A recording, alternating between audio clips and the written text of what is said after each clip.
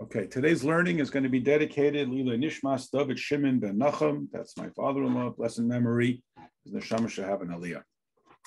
We are up now to chapter 7 in Shaar Hayichud V'Emunah, and as promised in the introductory line to the objective of this whole book of the Tanya, this whole section, we are going to now finally address the difference between what is called Yichud Ilah and Yichud Tata, as manifest in the two psukim, the two verses of Shema Yisrael, Hashem Elokeinu, Hashem Echad, and Baruch Shem Kavod Machusa Li'olam V'ad. So before I speak, I'd like to say a few words. So some introductory ideas as to what I just said. When the Alter Rebbe, as we talked about, wrote what we call the Tanya, it's important that we remember that they were initially individual books. There was the book of the intermediate man, the Sefer Shel Beinanim, which is the first section of what we call the Tanya. And there was this book that we are studying now, which is Shaar Hayichud V'Emunah, the Gate of Unity and Belief. And the Alter Rebbe initially actually planned to publish and distribute this section of Tanya, the Shaar Hayichud V'Emunah, before the Sefer Shel Beinanim, and the logic there being that before we can talk about the relationship with Hashem, which is the concept, the context, and concept and objective of the Sefer Shel Beinanim, the book of the intermediate man, we first have to know who Hashem is. And that's what's addressed in the book of Unity and Belief, Shaar Hayichud V'Emunah, which we are doing now. However, the Alter Rebbe zigged instead of zag, and he decided to first publish and produce and distribute the book of the intermediate man, in part because he came to recognize that the situation was so desperate that we couldn't first go to medical school. We first needed to learn how to do some triage first aid, because the Yidden were in danger of being so numb to the infinity of Hashem that they weren't going to even get the message.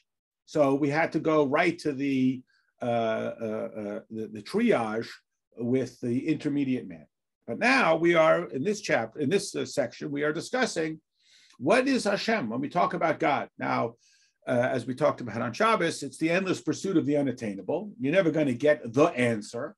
You're never going to get to the end. This is the metaphor from the absence of satisfaction from the mun. One of the reasons why the mun was considered a test and not satisfactory, even though it was there every day, is because you never got it. There was enough for that day, and then tomorrow you need it again.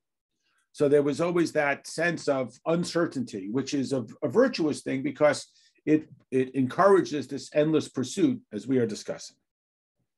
Now, the Alter Rebbe, and if you go back, way back, even in the sense before chapter 1, there's a little introductory line. And the little introductory line reads that it is our objective to understand a little bit, and we talked about that the Alter Rebbe uses a double expression, ma'at mizer, a little bit is how we would translate it in English, or a little. Ma'at is Hebrew, mizer is also small, tiny, a little bit. This that it says in the Zohar, that the pasuk Shema Yisrael, we all recognize that, Hear, O Israel, the Lord our God, the Lord is one. It was just in last week's parsha, this point 2 weeks ago. That is what is called Yichud Ilah. Yichud Ilah, we would translate its Aramaic, is the higher unification. Oh, well, that helps. We're going to talk about what do we mean the higher unification. We'll get to it. And Baruch Shem Kavod Machusa Li'olam V'ad, blessed is the name and the glory of his kingdom. Underline that in your mind, kingdom, forever and ever. And we'll talk about that. Li'olam V'ad, forever and beyond. What is forever and beyond? We'll talk about that. And that is not in last week's parsha, meaning we say, if you look in the Torah, we say, Hear, O Israel, the Lord our God, the Lord is one, Shema Yisrael, Hashem Elokeinu, Hashem Echad. And it goes immediately into, V'ahavta es Hashem Elokecha, you should love the Lord your God. And we, that is, we inserted, Torah, the Rabbanan inserted a line that's not in Torah, which we say in an undertone, except on Yom Kippur, which we'll talk about, why. And we say, blessed is the name and the glory of his kingdom. And again, that's the line, that's the word, that's really the key word here, forever and ever. Now, why Chazal instituted that to interrupt 2 consecutive verses in Torah is certainly worth noting. Like, we don't tend to want to play around with direct quotes from Torah, especially when you're talking about the centerpiece of the declaration of our faith and our affirmation of the absolute singularity of Hashem. So why did Chazal find it valuable and necessary to insert it? And why do we say it in an undertone, which we'll talk about as well? Now, that, Baruch Shem Kvei Mechusel and Voed, the Alter Rebbe tells us, quotes from the Zohar, is Yehuda Tata, the lower level of unity. What is lower level of unity? What is higher level of unity? Well, you've come to the right place. That's what we're going to be talking about now, finally here in chapter 7. Now, not unlike the Sefer Shalbein in the book of the Intermediate Man, where the Alter Rebbe tells us on the title page that the objective is the explanation of the verse. Behold, this matter is very near to you in your heart and in your mouth that you may do it. Kikaro ve'lecha. And then one might anticipate, okay, page 1, let's look at this verse and let's see what the question is, as we often do. We raise a thesis, we raise an antithesis, and we come up with some sort of synthesis. But rather, we don't even address the verse of Kikara Be'elach. I'm talking now in the book of the Intermediate Man. We don't even address that. We don't even talk about it until chapter 17. Why?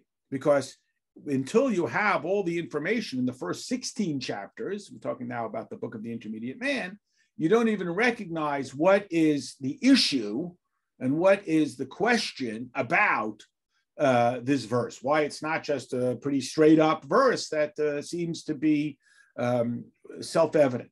Well, in a similar sense, the Alter Rebbe does the same strategy here. He tells us before we even begin the book of unity and belief, that this is our objective, to describe how the Shema, that line, Shema Yisrael, Hashem Elokeinu Hashem Echad, is this elusive concept called Yichud Ilah, and Baruch Shem Kavod Mechusul and Void is this elusive concept called Yichud Tata.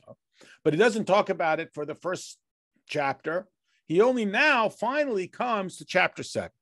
So the question is, what is it that we needed to know before we could come to understand these concepts? What is the background? This isn't just a teaser to sort of get you to click here so that you'll pay attention. Why couldn't we just have jumped right in to that issue in the very beginning of Shaar Yichud B'Amunah? Why did we first need to talk about all these other ideas before we were prepped to address this conceptual issue? So, in order to understand this, we got to back up another step. And again, I know that it feels like it's just an endless progression, but I think hopefully we'll be able to string this together into something that seems systematic. Certainly the Alter Rebbe was deliberate in the processing. I mean, that's the whole strategy of Chabad, is that there's a system and there's a sequence that we can try to connect the dots from point to point. That is the whole process of Tzimtzum, that it begins at a certain starting point, though that may be somewhat arbitrary because God is ultimately infinite. You can't go all the way back to the beginning. And then we work our way through conceptually, structurally, as we sort of check the different boxes and we get to where we can have something substantive that we can wrap our arms around. So a basic point, which we are all familiar with, and sometimes we're so familiar with it that we miss a certain obvious issue. There's a term, we use it mostly in Talmud study, we call it a klutz kasha. The word klutz, which we associate with someone who's accident prone, more literally means a block of wood. So a klutz kasha means something that you trip over because it's so obstructive. But sometimes something is so obstructive we don't even think about it. So there's a klutz kasha that needs to be addressed. We are familiar with the term that God created the world, and in Hebrew, yesh mi'ayin. Translation, something from nothing. So the klutz kasha is, in that phrase, which we are all familiar with, and we've used it dozens of times, yesh mi'ayin, something from nothing, there's a basic question, because that premise states that we are something, and the source of our creation, which is God, is nothing. So how come we refer to the world as something, yesh, and Hashem as ayin, as nothing? Why don't we call it ayin miyesh, nothing from something? Why do we call it yesh mi'ayin, something from nothing, suggesting that we are something, and God is nothing? Why don't we call it ayin miyesh, a no thing, because we don't have infinite sustainability or even independent sustainability? Remember how much we talked about that? Like if you throw a ball, it looks like the ball is flying. But of course, the ball is only flying because energy was dispatched into it. And when that energy expires, the ball is going to return to its more natural state of being on the ground. So why do we call it yesh mi'ayin? Why don't we call it ayin miyesh? And the answer is these two ideas.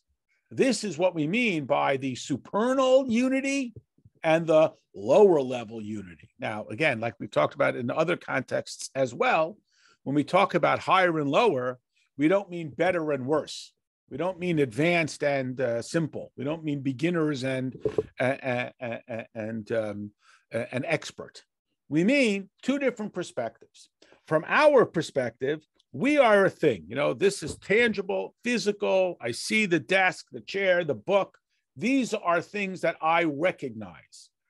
And we conceptually understand that there is also a no thing. There is that which is not a thing. We've talked about this so often. God is not a thing because he's not measurable.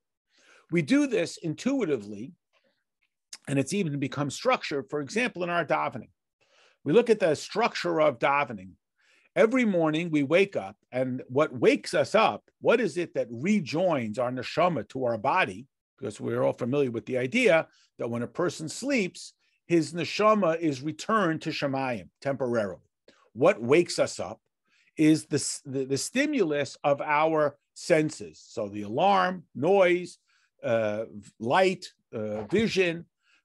For someone's in a real deep, almost unconscious state, there's the smelling salts, taste, touch. Someone shakes you and you wake up. So when our humanity becomes stimulated, we awake. When we awake, we begin with one premise, which is I exist. So we wake up and we think, I'm here, I'm tired, I'm late, this is what I have to do today, this is where I'm going to go today, this is what I want for today. We begin with the premise of our own existence. And then we set about trying to see the ayin, the non, that is the infinite of Hashem, within our own existence. And then we hope to even reach a level where we are beyond seeing even our own identity at all, and only see the infinity of Hashem. So to follow the layout of the davening for a moment, what's the beginning of davening? First we say Moida Ani. We acknowledge I am, I exist, and therefore I have gratitude to Hashem that he has returned my soul. We do the morning brachas, and we acknowledge that all of the things that we enjoy or like or appreciate about our existence, vision, mobility, strength, etc., are all a gift from Hashem. So I exist, and I thank you, Hashem, for giving me my existence. And then we move along, and we move to a more sort of other-centered, Hashem-centered. Excuse me. So we start with the verses of praise, the Psuke de Zimra, which are mostly quotes from Tehillim, but not entirely, where we talk about the praises of Hashem beyond just what Hashem does for me, that Hashem gives me my ability for vision, mobility, strength, etc. And we talk about how even the angels praise Hashem. So if the angels for whom I have this reverence, if they praise Hashem, certainly I'm going to praise Hashem. So we talk about that. And then we come to the Shema, where we cover our eyes. You see where we're headed here. And we declare that Hashem is the sole determinant of our behavior. When we say that God is one, we don't just mean there's only one God, like there's only one book on the table. We mean that God is the sole determinant of my behavior. This is why the Shema is associated with Mesiras Nefesh. We know the great heroic stories of the great people who went to their death.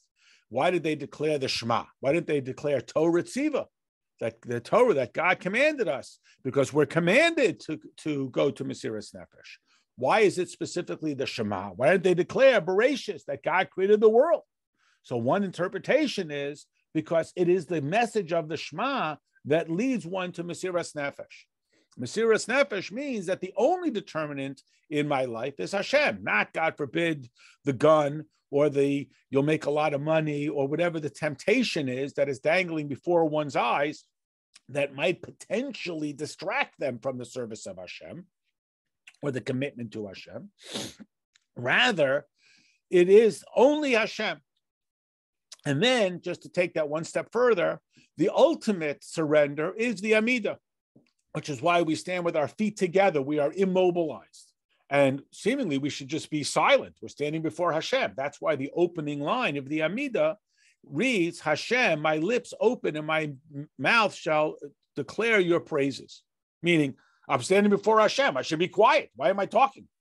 I should be listening. Only because we ask Hashem, I mean, it's kind of ironic, Hashem, please help me to bespeak your praises. Okay, so what we attempt to do is, while beginning with the presumption of our own existence, and then working towards the understanding that our existence is surrendered to Hashem, that's the Ein Od Milvado, we come to we hope to come, or at least touch, or at least be aware, even if we can never actually manifest it, to a level where there's nothing else but Hashem.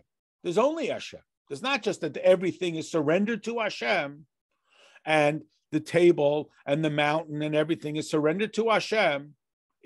There is no other existence. There's only Hashem. This is that level that is declared in Ein Od. So now we go back and we said, what is it that we needed to lay out in order to understand what the difference is between the declaration of the Shema and the declaration of Baruch Shem Kavod Mechus V'Vod. Blessed is the name and the glory of his kingdom forever and ever. And the key word there is the word kingdom, which we're going to emphasize a lot. I want to remind you of that, so it should be clear. Because in the first chapter, we talked about the quote, we also just had it in the parsha 2 weeks ago, of you should know this day and take it unto heart that Hashem in the heavens above and the earth below, there is no other. And we asked the question, like, that seems like a lot of drama for a pretty straightforward statement. I mean, if by the time you get to Deuteronomy, you should know that there's only one God. I mean, that's so basic that it doesn't seem to warrant such drama and of an introduction. Know this day and take it unto heart. But now we start to understand when we say there's nothing else, we don't just mean there's not another God, there's not some competitive God, that we're not just polytheists, and et cetera, et cetera. It is to say that there is only one. Why is that so shocking? Then we went on to say, well, what about all the different names we have of Hashem, the different ways in which Hashem manifests himself?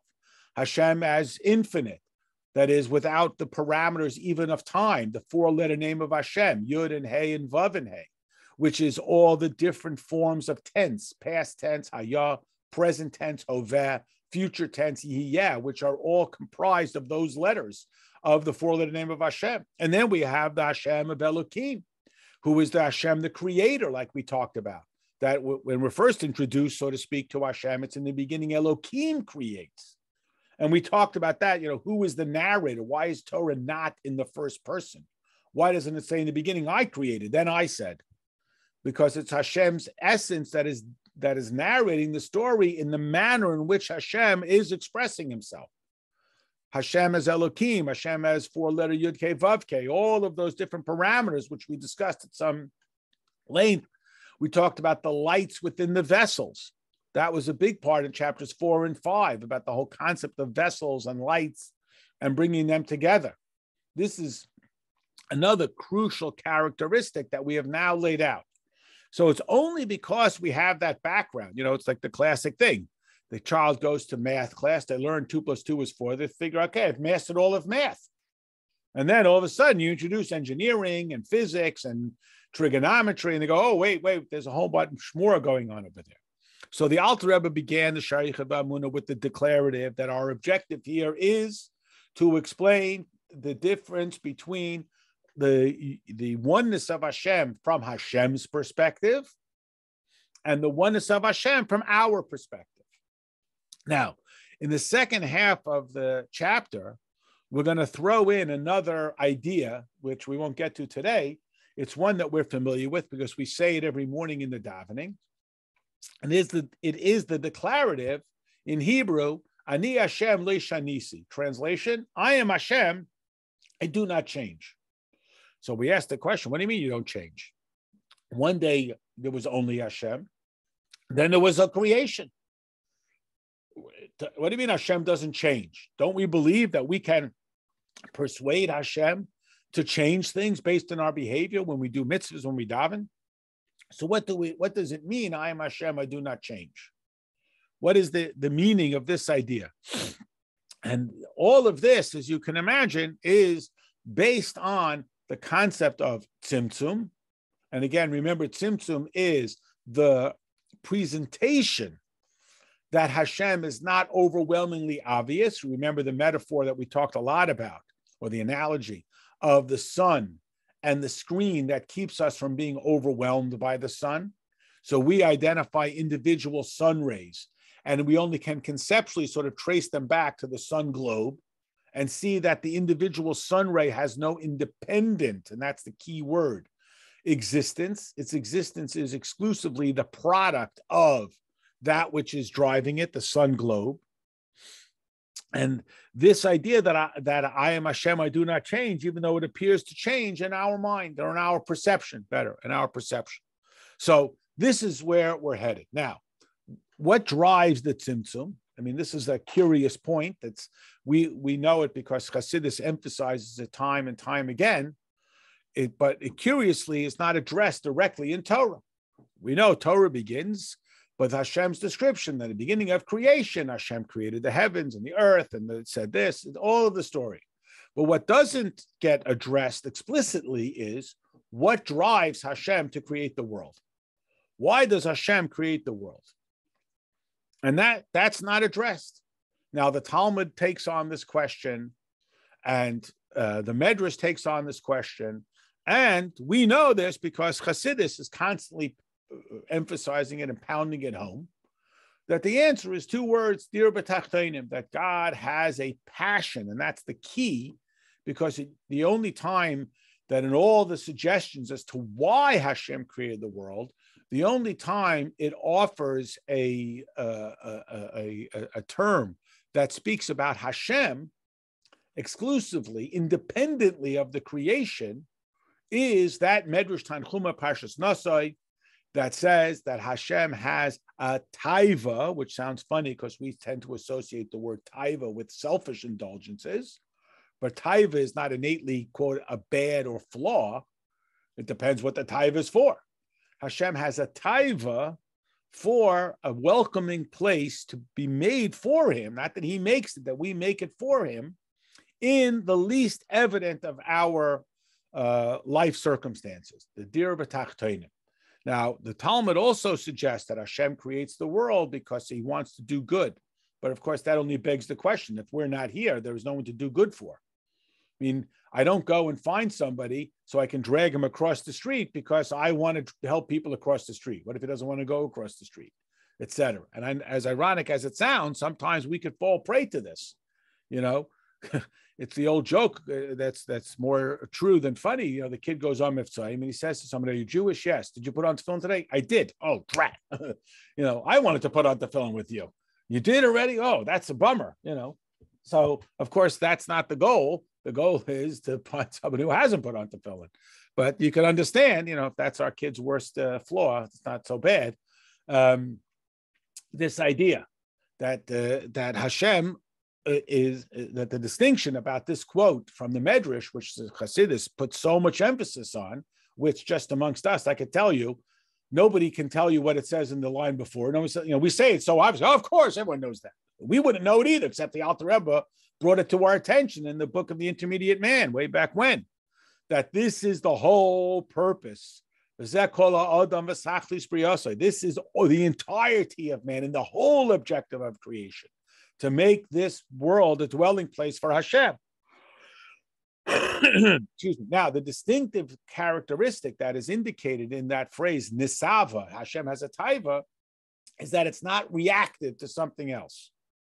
It's not, meaning, when a person says, "Can you help me?" So then I want to be helpful. It's reactive. when a person just has an innate desire for it, it's not about the need of the other.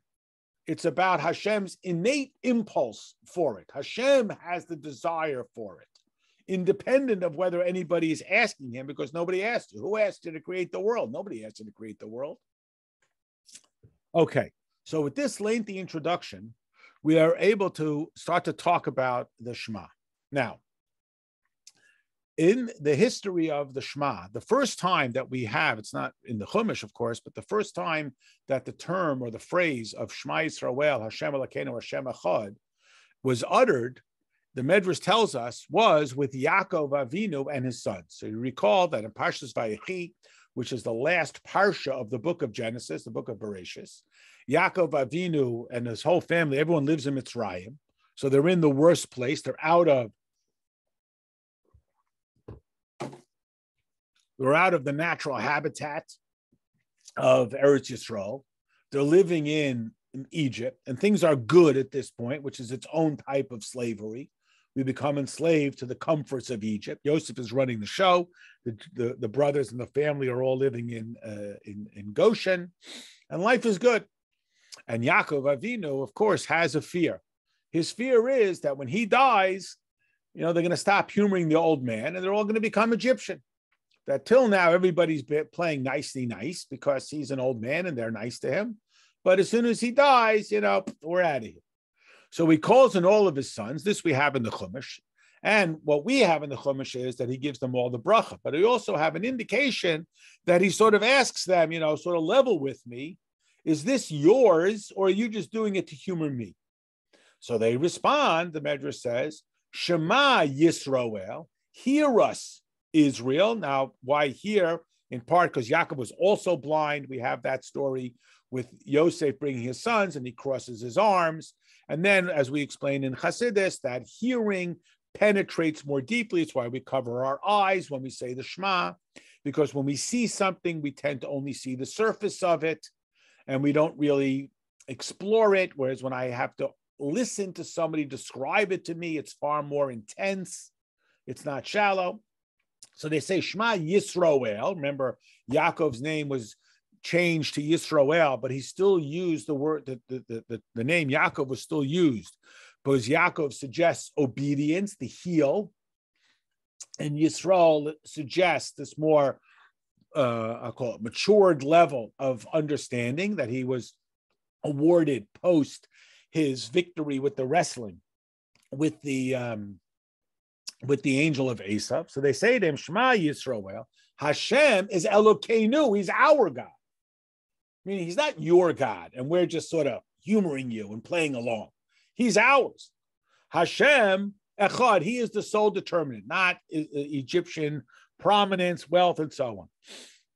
So your concern is not a concern. So Hashem is out. So Yaakov Avinu said, they read it as the angels declared it, and Yaakov grabbed it away from the angels, and he said, Baruch Shem, blessed is his name, Kavod Malchusai, the glory of his kingdom, L'olam Va'ed, forever. Now, we inserted this, the Rabbanan inserted this in the davening, like I mentioned, it's not in the pasuk. In Torah, Shema Yisrael, Hashem Elokeinu, Hashem Echad, goes right into the paragraph. You shall love the Lord your God with all your might, and so on, which is that total bittul, all your everything, all your heart, all your soul, all your everything. Everything, even if they take your life, everything, there's no other thing, which we talk about. What is Yaakov inserting this for, and why is it incorporated in what we call the Kriya Shema? We always say it that way. Why? So a number of things. One reason why we say it silently is because it's not in the Chumash, and it's a little bit like a chutzpah. We've interjected it. Others say because we took it from the angels. That's why on Yom Kippur, when we're like angels, we don't have to be shy about it. We can just declare it.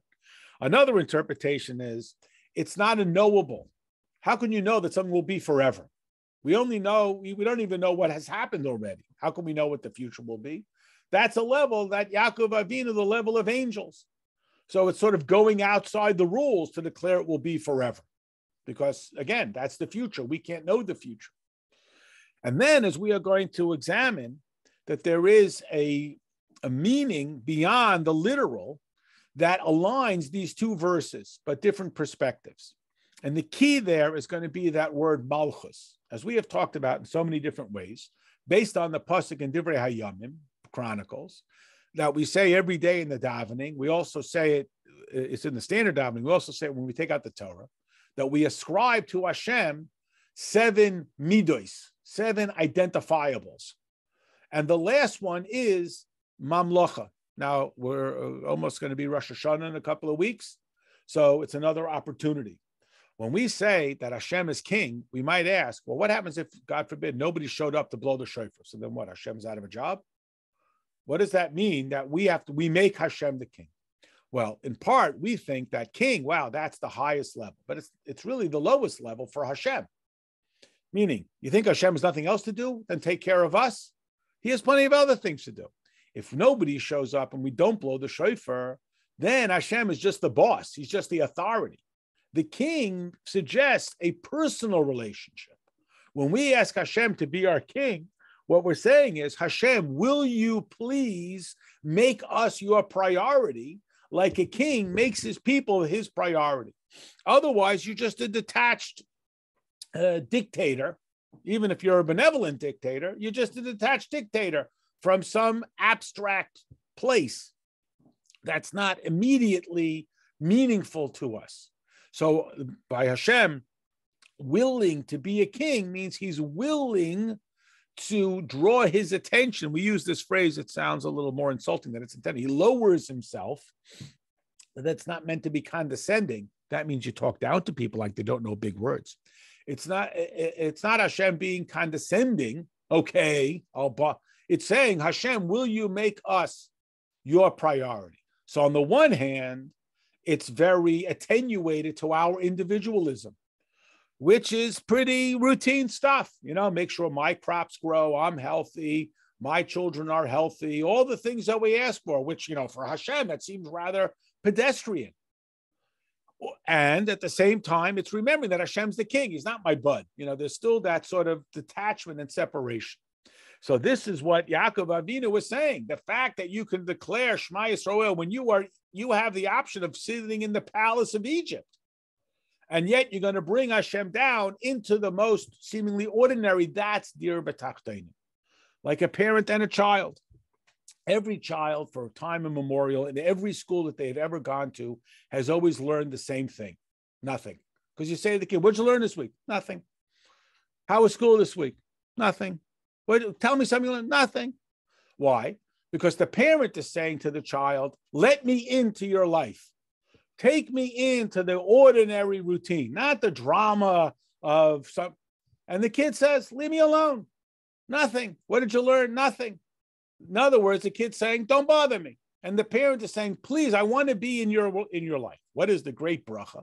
When the child says to the parent, this is what I learned. Meaning, welcome into my life. I, as the parent, so fascinated specifically with the Chumash pasuk that they learned, or this bit of Gemara, not necessarily. What they are fascinated with, what they are obsessed with, is the child allowing the parent into their life, where the child could say, basically, leave me alone.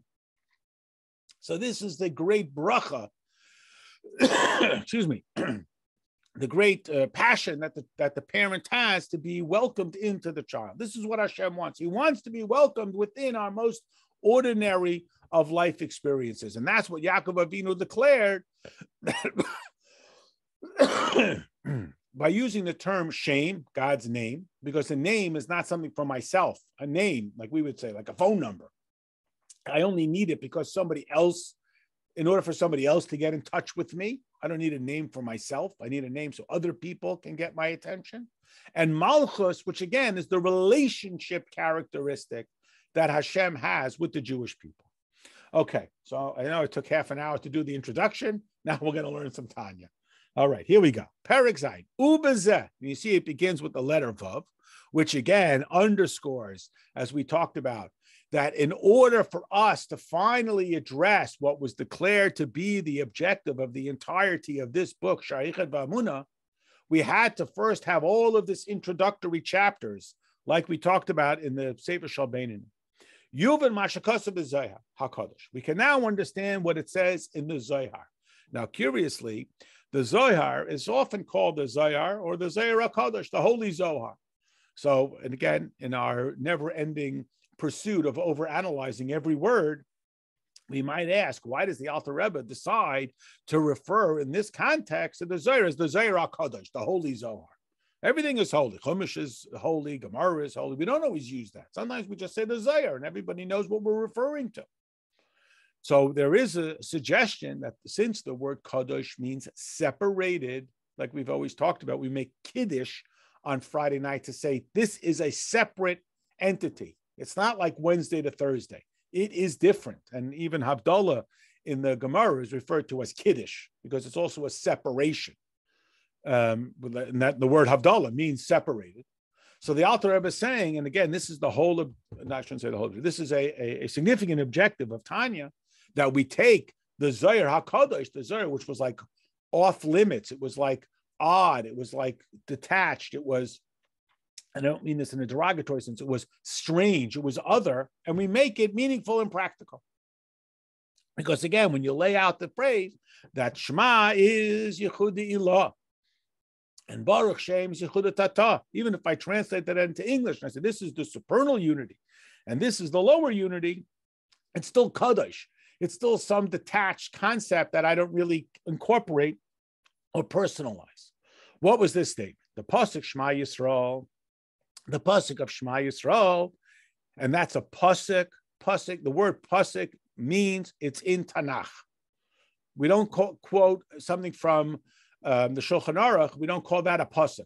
When something's in the Medrash, we don't call that a pasuk. Pasuk, the word pasuk, which translates as verse, but the word pasuk is exclusively reserved for Tanakh. And I think the Alter Rebbe is alluding to this because, of course, we all know Shema Yisrael is in the Chumash.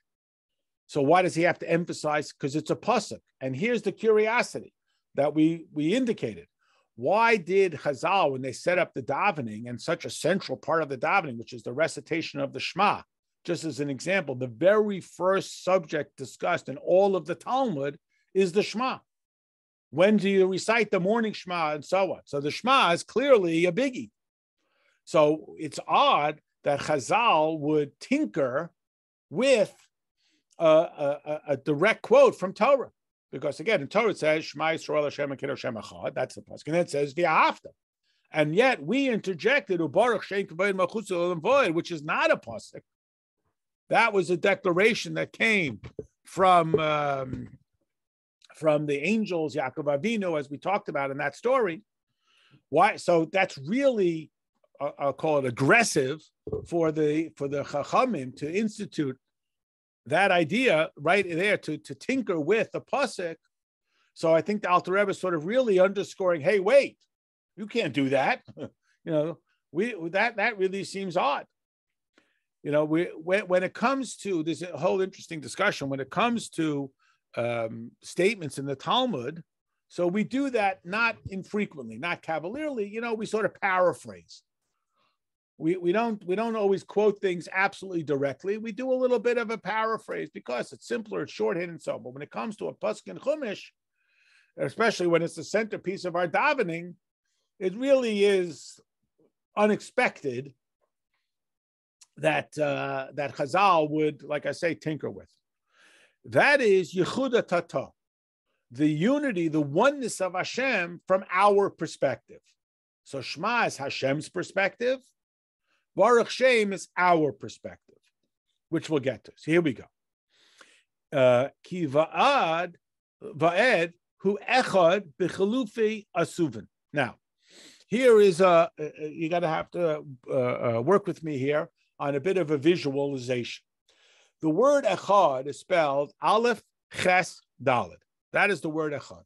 The word va'ed is spelled Vav Ayin Daled.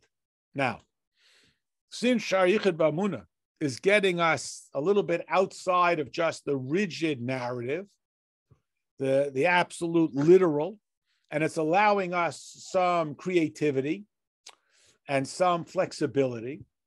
So the Alter Rebbe illustrates to us that an overlap between the two words, echad and va'ed. See, here's how it works. The letter aleph becomes linked with the letter vav. How do aleph and vav? I mean, how do we align these two letters? Remember, aleph echad, the first letter, vav va'ed, the first letter. What's the connection? This isn't just random. We don't just get to make it up and say that we can see a similarity between aleph and vav. Maybe let me back up even one step further. We are familiar with ways in which we draw alignments between apparently completely disparate words. We talked about it, the example with Elohim being the same gematria. Remember, each Hebrew letter is also a number symbol, and the numerical totality of the letters as number symbols of the word Elohim is identical with the number value of the letters of the word HaTeva, the state of nature. And we explained that let's look at it this way. We go top down. Okay, as I keep interrupting myself, maybe this is a different way to start. Everybody comes from Adam and Chava. So there's absolute unity between all of humanity. Why then is it more obvious that I'm related to my brother than it is that I'm related to some total stranger who lives in a different continent? Because the trickle down is less extreme in the relationship between me and my brother, because I can go right to my parents. If I go to their parents and cousins and their parents and second cousins and their parents and on and on and on, if I could go all the way back to Adam, I would see. So what gematria is and what we're talking about here, which is called in Hebrew, chalufi osius, a system for swapping out letters, is another mechanism to take us one step behind the scenes to see an interaction between apparently disparate ideas. So on the one hand, when it comes to letters in particular, every letter has to have its own identity. We have aleph is different than beis. It has to be. And an example of that is illustrated in a Torah scroll or a mezuzah or a tefillin, where every letter has to have its own identity. If two letters are touching, it has to be fixed. The Torah can't be used, the mezuzah is puzzle, whatever it is, if two letters are touching. Concurrently, letters allow us to flow into words. And if you think back to when you learn how to read, you learn individual letters, you learn how to join the letters, and then all of a sudden they become words to the point that you don't even see them as letters. So if I look at aleph ches dalet, I just see echad. I don't even think about the letters anymore because the letters have individuality and they have cooperation. This is why human beings are referred to as speakers or communicators, because the distinctive quality of human beings is our ability for cooperation, that people can work together. And this becomes indicated within letters. So the first thing Hashem created is letters. So while letters contain absolute rigid individualism, and aleph is absolutely distinct from beis, concurrently, they have a fluidity that allows for cooperation amongst each of these individual letters. They can work together, as we would describe it. They can cooperate. They can operate together. This is one of the gifts of letters. Now, again, every letter has an individual, but then there's categories of letters and ways in which we have traditions, and we don't make this up on our own, like with gematrias. It's not just something that, although it sometimes feels like it's a game, it isn't. So now back to the letters that we're looking at. We're looking at the word echad, aleph ches dalet. We're looking at the word va'ed, vav ayin dalet. So we are quoting, and again, this point is not original with the Alter Rebbe, that the aleph and vav, the first letter of each of these two words, have a relationship. What's the connection between them? Why should aleph be more relevant to vav than it is to beis? One reason is because both of them are prefix letters. You know, in Hebrew, the way in which we change tense of a word is through the prefix. Holech is to walk. Elech, I will walk. Vav is also a prefix. It means and. If I say kisei is chair, shulchan is table. If I want to say chair and table, I add a vav to the second word. Kisei v'shulchan. So again, there is a connection. Yes, it's not a direct, literal, tangible connection. It's a more infinite connection. It requires us to step beyond, and that's what we're looking to do here. We're trying to step out of our reality, which says, what do you mean? Aleph is Aleph, Beis is Beis. That's the reality that we live with. Today is not yesterday, it's not tomorrow. We are here and not there. Blue is different than red. Up is separate from down. That's the world that we live in, and we're trying to step beyond that. So in order to do that, we have to have flexibility. It's very discomforting because, well, what do you mean? Is it up or down, in or out, right or left? That's what we are comfortable with because it's predictable. And here we've moved into the less predictable. So Aleph and Vav are swappable or comparable or similar. Then we have Ches and Ayin, the second letter of each. Aleph, Ches, Dalet, Vav, Ayin, Dalet. What's the connection there? That they are letters that are grouped from the throat. Remember, we talked about that creation is effectuated through speech. God said the letters Ayin and Ches. Now, we Ashkenazim are a little more sloppy, but Sephardim are much more particular about this. But Ches really comes to the Chetz, really from the deep throat, and Oyin. We tend to use ayin like we use an aleph, and we just say but it's really an oyin. It really comes from the depth of the throat. So they fall into a category. We'll see this later on. Aleph, Ches, Hey, ayin, they are one group. The Beis, Vav, Mem, Pei, they're another group from the lips, from the throat, the larynx. Hopefully, we don't have to think about it because it's natural. But if you speak to someone who's in some sort of speech therapy, and somebody who has to be more conscious about their enunciation, so they're more deliberate. God forbid we ever have to find out about it. It's like walking. We don't think about it. We just go. Amen. God forbid somebody has some sort of difficulty. They're much more consciously aware of it. So that swaps out the Aleph and the Ches and the Ayin. And then the Dalet is the same. That's the easy one. We have Dalet of Echad and Dalet of Va'ed. Now, we don't just throw out these ideas as being comparables and ways in which we find connections. There is something a little bit more even aware about it. First of all, when an Aleph becomes a Vav, so again, if you imagine the shape of an Aleph, and there's a story, it's recorded in Hayom Yom, that when the Alter Rebbe, again, had his son who grew up to be the Mittel Rebbe, and he got to schooling age. There's no schools, we don't the way we think of it. So they hired tutors. So there was a certain man, I forget his name, and the Alter Rebbe hired him as a tutor. And we have this recorded, like I said, it's in Hayom Yom. So when he hires the man, he says to him, look, we both have an obligation. I have to educate my son, and you have to make parnasa. So I'll tell you what, I'll pay you when you teach my son. So he says, this is how I want. He gave him an example. And he says, when you teach him Aleph Beis, I want you to teach him Aleph. What is Aleph? So if you just use it in sort of the imagery, it's a Yud above and a Yud below and a Vav in between. So again, you just imagine it, the sort of slanted Vav with a little Yud on the top and a little inverted Yud on the bottom. Use your imagination. And we're not talking about our mediocre penmanship. We're talking about the way it's written in the scribes' writing on a Torah. So then he explained, what is the message? The Yud above suggests Hashem. Yud K, Vav K. Hashem's name begins with Yud. The Yud below suggests the Jewish people, Yisrael. And the Vav connects them.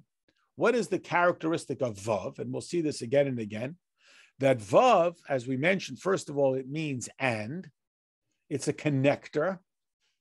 And that is the ultimate connection. It's from above to below. And the very shape of the Vav is a vertical line, which again suggests taking what is on top down below.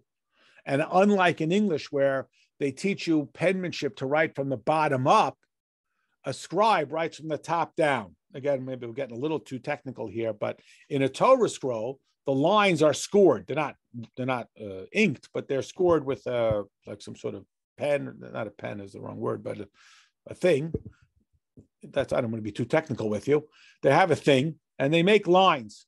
And when the scribe writes the letter, every letter begins from the top of the line and goes down. So that's why the yud is sort of dangling up on top. So the vav, if you imagine, like a yud that's been pulled down, been stretched. And in fact, there's a word vav, spelled vav vav, which means a hook. Because if you imagine the shape of a vav, it has that little curvature on the top. It's a hook, like a fisherman's hook. It hooks things together. It's a connector.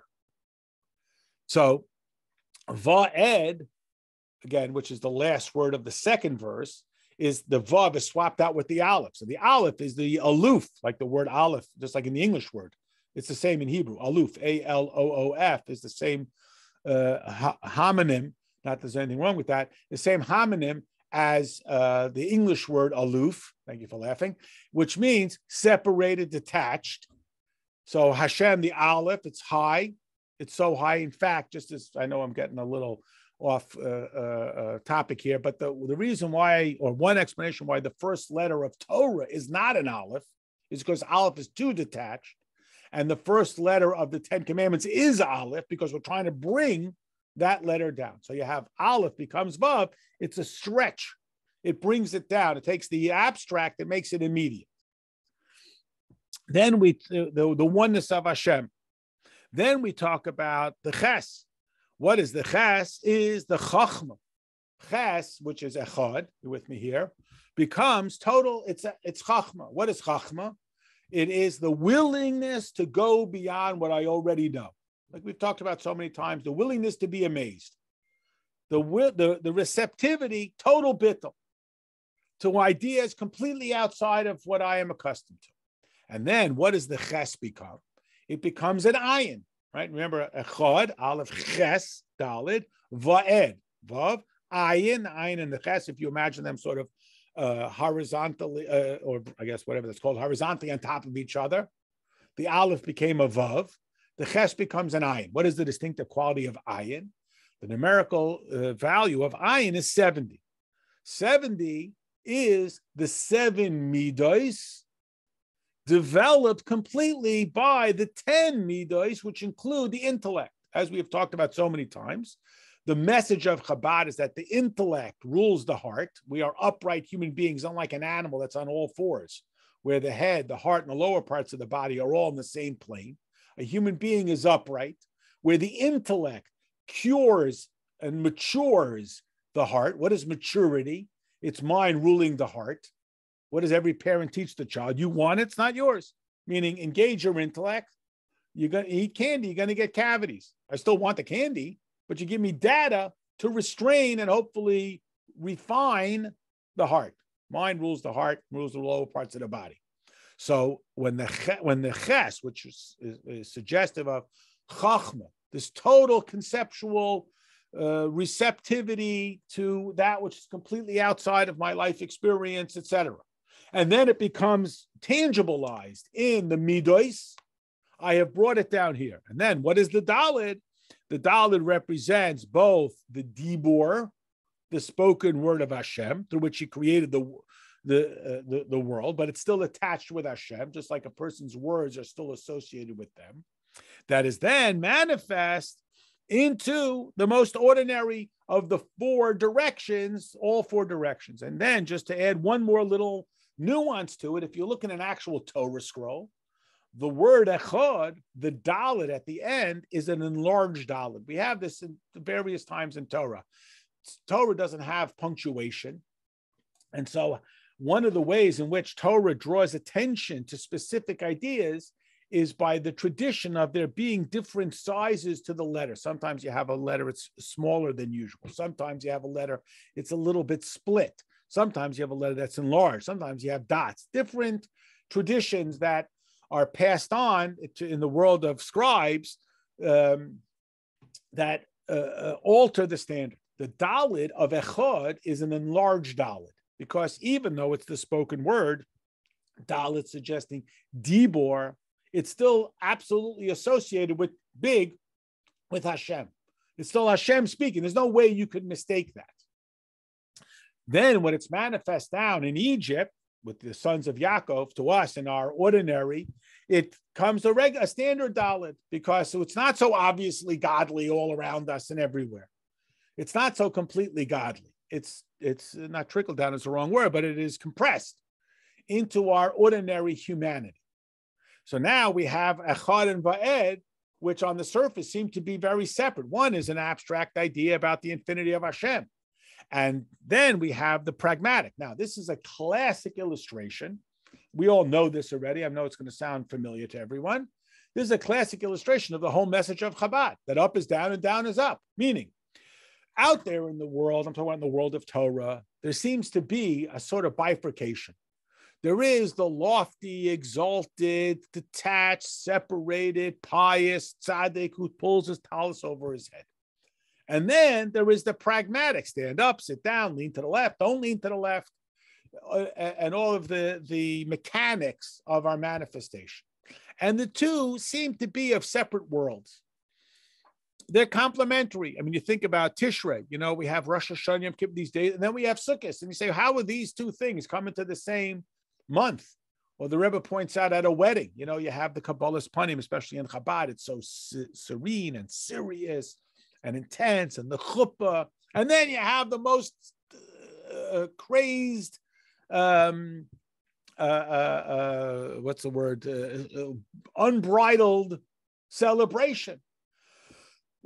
Excuse me. Unbridled. How these two? Well, we think, okay, there's two separate things. We're done with that. Now we go move on to this.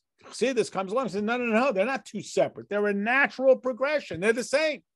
The same Yom Kippur is the same Sukkah. It's the same. We don't eat. Now we do eat. And we eat in the Sukkah. The mitzvah is not to. The mitzvah is. It's all one and the same. If we could break down that potential barricade or that fence that separates out between the infinite of Chachma and the pragmatism of the character, of the oneness and the connectedness of the big Dalet and the small Dalet, we have in fact effectuated the ultimate objective, which is Dir B'Tachtein.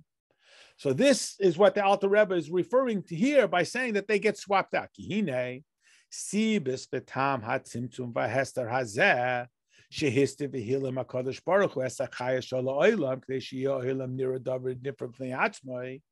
What is the whole purpose of this whole tzimtzum? The whole sense that Hashem, like the screen, remember Elohim, keeps out the overwhelming intensity of the light.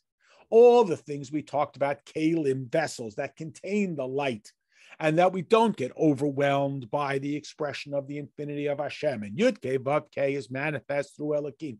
What is the goal of all of this? Why does Hashem do all of this? We understand why we appreciate it, because if the sun was taken out of its sheath, it would burn us up. But what motivates Hashem to do this? Again, that's the pre-question. Not how did Hashem create the world and what does he want from the world? Why does Hashem? What is it that motivates Hashem? It's not us. We don't exist. So what is that? It is known to everybody, which is a pretty intense level. That is, it's embedded within our awareness. Ki tachlis brias olam. I mean, this is pretty declarative. The ultimate purpose of creation, hu b'shvil hizgalus malchusa yisbarach, is the expression of Hashem as Melech. Now, again, on the one hand, we say, oh, of course, God is the king. But why would God want to be the king? King is a demotion for God. He's God. Why do you want to be king? We've had kings. We had good kings, virtuous kings, righteous kings, King David. Why would God want to be king? The president doesn't want to be the vice president. That's a demotion. Why? Because king represents a connected relationship. De'ein melech b'layam. And in order to be a king, there has to be a people. So we create this. We have an interesting halachic discussion. We know that there is a mitzvah on Kohanim to do what we call the priestly blessing. We call it the duchening, birchas kohanim. Is there any obligation on the community to provide that opportunity for the Kohen? Meaning the Kohen has an obligation to give the bracha. Who's going to get the bracha? There's got to be a recipient to the bracha. So, as you can imagine, there's multiple opinions. One opinion suggests, yes, the community has an obligation to create a circumstance that allows the Kohanim to give them the bracha. even though it's their mitzvah. I mean, we like it very much, and we run around and we make sure that there's Kohanim and so on, but the mitzvah is not on the people. The mitzvah of Birchas Kohanim is on the Kohen. That's why he says the bracha, Sheikh Dishanu. Hashem has sanctified us with the sanctity of Aaron and commanded us to give the bracha. So the people, yes, they get the benefit of being blessed. Is there any obligation of them to create that environment? The answer is yes. So why do we exist? We exist to be of service to Hashem. This essentially, is the whole summary. Tachlis kol ha'olam, the whole purpose of creation. Do we say that God is here to serve us? That God is here to make our lives more meaningful and more spiritual and more rewarding, which of course he does? Or do we say that we exist to serve Hashem? So if Hashem exists to serve me, I don't know if he's doing such a good job because, I didn't get ice cream yesterday. So maybe he hasn't lived up to it. But if I think about it, it's my job to serve Hashem. So then I'm not worried about whether or not Hashem is doing his job. I'm more concerned about whether I'm doing my job. That's the distinction. And in order for Hashem to be Melech, not in order for Hashem to be the authority. He's the authority anyway. But in order for there to be Melech, there's got to be Am. Perish Am, what is Am? Curiously. Miloshin Oimamos. The word Am, which we translate as the people. Now, if you look in Torah, we find all different descriptives of that. We got Bnei Yisrael, we got Adas Yisrael, the attesters, we testify to God's existence. We have Kahal Yisrael, the community, and we also have Am Yisrael. Am suggests a very basic level. It's like being a citizen. There's a difference between being a citizen and being a patriot. A citizen is simply a legal definition.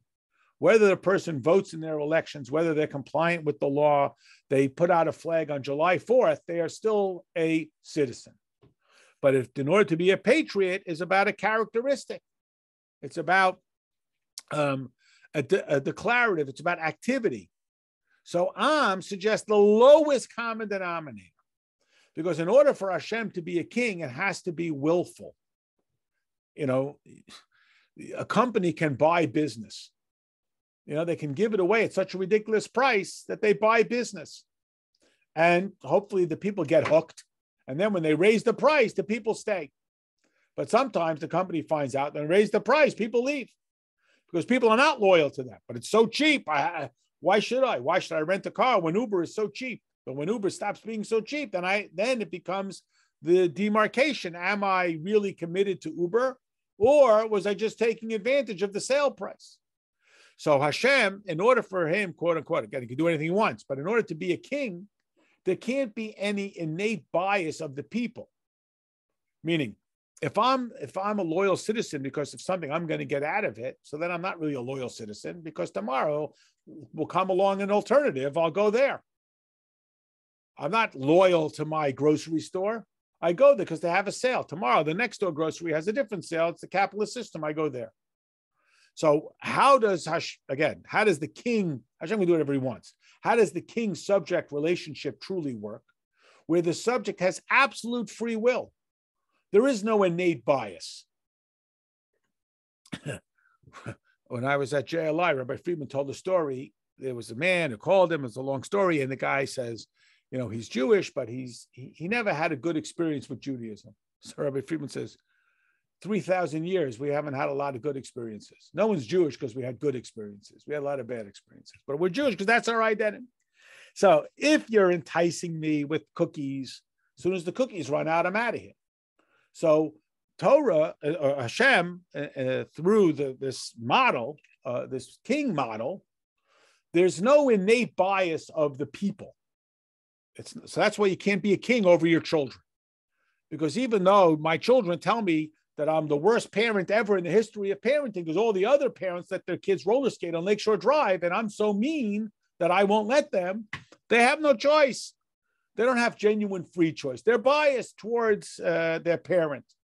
Or if a person's an officer in the king's court, of course he wants the king to be king, because if the king stops being king, then he stops being the minister of doing nothing, or whatever it is. So who can truly make the king the king? The people who have absolutely no self-interest, who completely voluntarily offer up their loyalty to the king. That's the Am level. When we talk about the Jews as an Am, we mean they're completely independent. Apparently, they see no natural inclination towards Hashem. They don't see it at any level. They don't see it at any level. And then they voluntarily commit. So then they're not going to abandon ship when the better service comes along. And again, it's often a confused idea. All right, we'll stop here and we'll continue next Avach. Have a good week, everybody. Again, I know I apologize for my sense of rambling, but hopefully